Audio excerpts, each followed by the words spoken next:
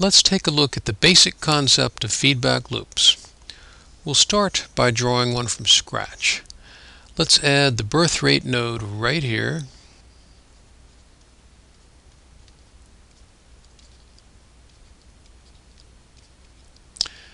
And the population node right here.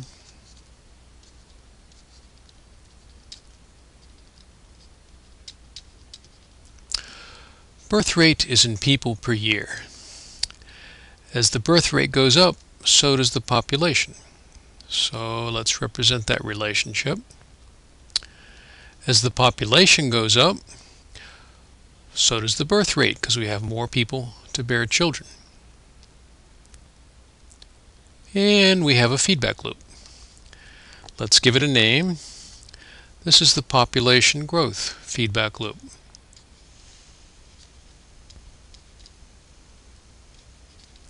It's a reinforcing loop, so it gets our standard symbol.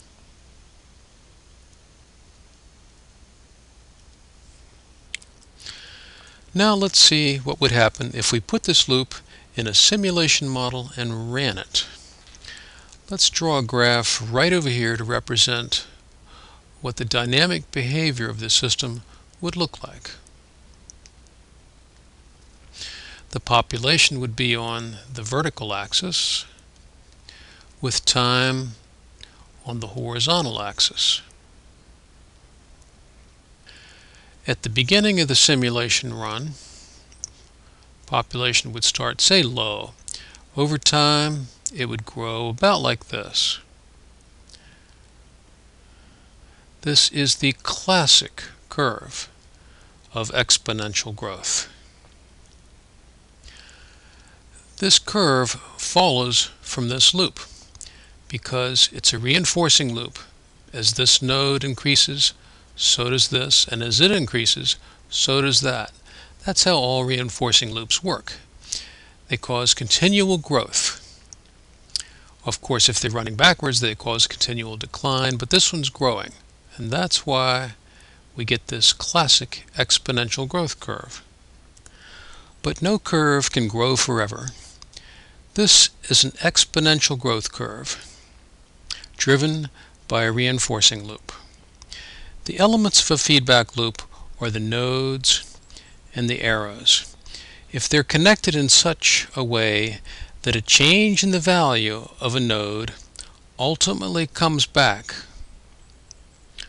to change the same node in the same direction, then we have a reinforcing loop. If the change is in the opposite direction, we have a balancing loop. To make the behavior of this simple model more realistic, let's add a balancing loop right here. To do this, let's add the carrying capacity node.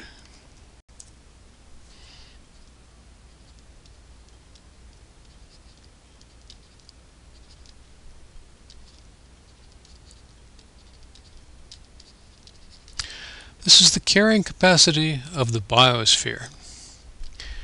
As population goes up, if they're behaving unsustainably, then carrying capacity goes down, which is an inverse relationship represented by this dashed arrow.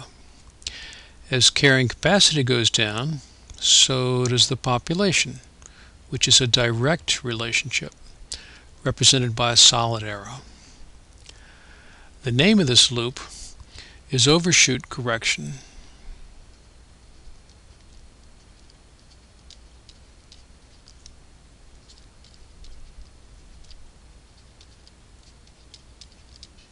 It's a balancing loop, so it gets a little B symbol right here.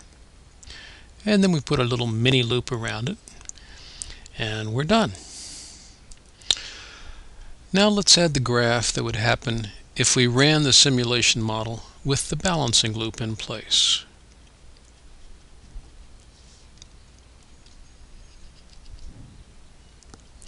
We've got the same vertical axis of population, same horizontal axis of time, but because of the new carrying capacity node, we've got another new relationship to show on the graph. However, it's a constant, so let's put the carrying capacity right here.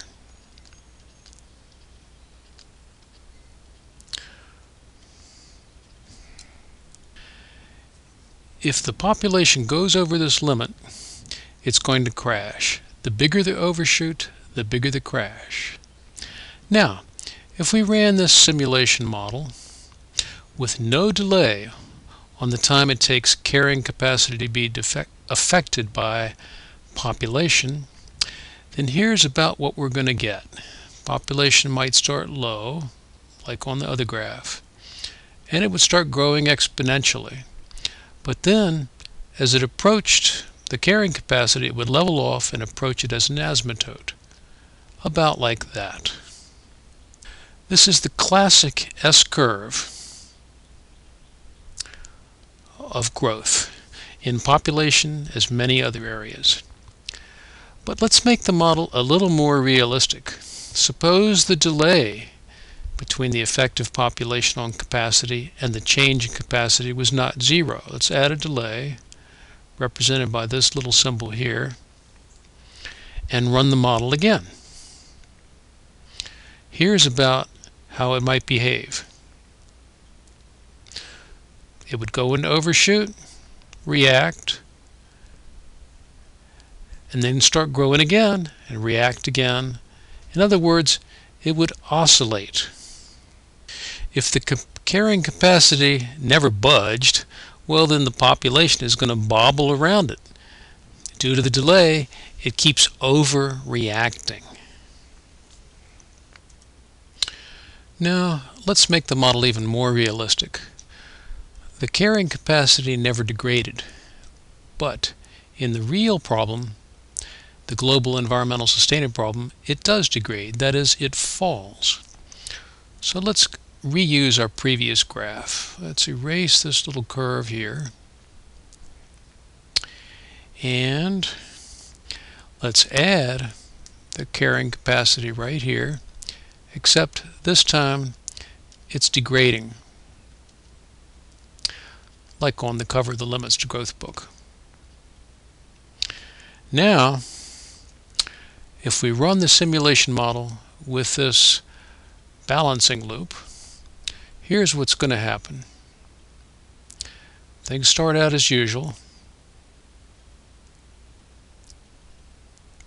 but we get an overshoot and the population starts to collapse, and then it falls.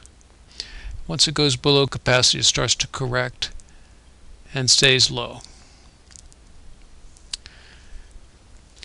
This is exactly what the curve on the cover of the Limits to Growth book did.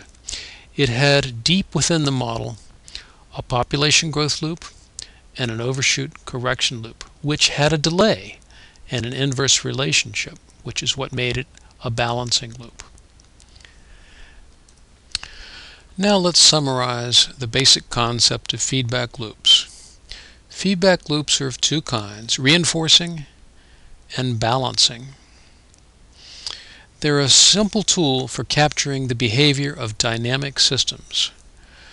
If you capture this behavior correctly, then as the model grows, such as this very simple model, so does its explanatory and predictive power, as shown in these graphs. This explanatory and predictive power soon passes the capability of the human mind, which means that the model can explain and predict things that the unaided mind could never hope to handle alone. This, of course, is why modeling is a required tool for solving incredibly difficult, complex social system problems such as the sustainability problem.